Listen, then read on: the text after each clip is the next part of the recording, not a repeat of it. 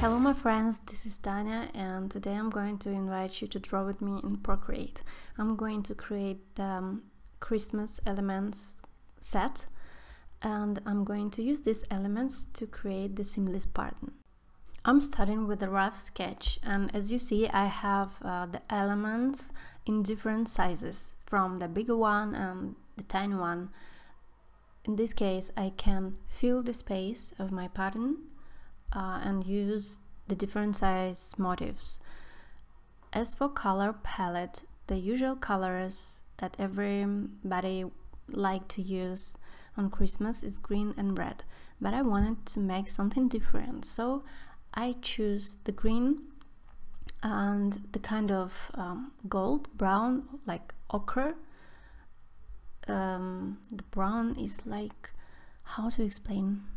It's like the color of the crafted paper, something like this.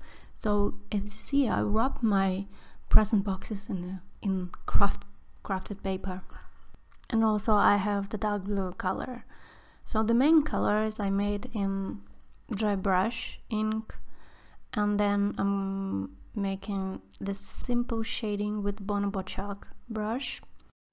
And as you know from the previous videos, the shading that I use in my clip art, if it's the simple objects, I like to make it with the Bonobo chalk, and I pick the darkest color than the base one and I put some shading from one side of the object, and I took the lightest color and I put the texture from the other side where, for example, your light source is.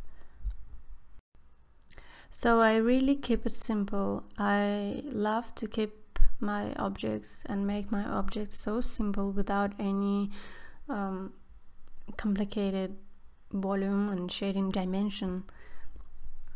I'm just going to create elements that I'm going to use in the buttons, so you don't have to be so precise and put a lot of details, especially in the tiny one elements. And I really like how the colors look on these elements.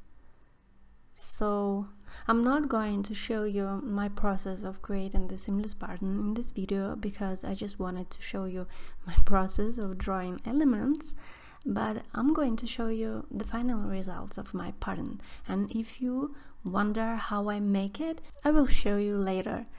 And the main key to create the elements for pattern is the size of the elements. They should be the big one, they should be like the few elements in the big size, and then the smaller one and the tiny one.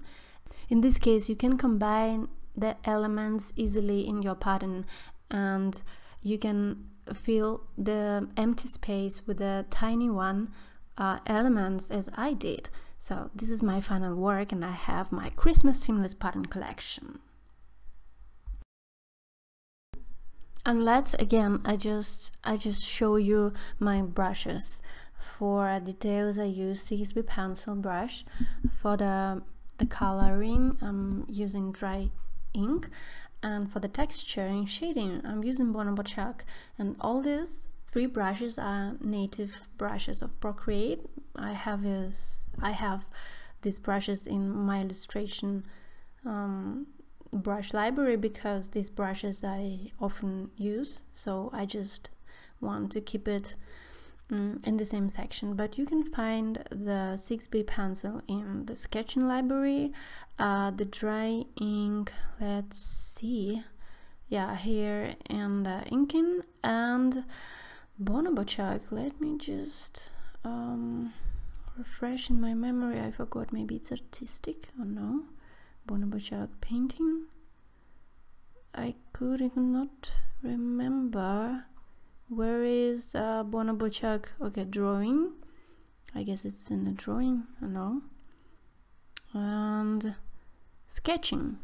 Yes, here it is. Bonobo chalk. So you can find these brushes in Procreate easily, or you can use your own brushes if you want. And this is my Christmas clip art for creating a seamless pattern, and I hope you like it.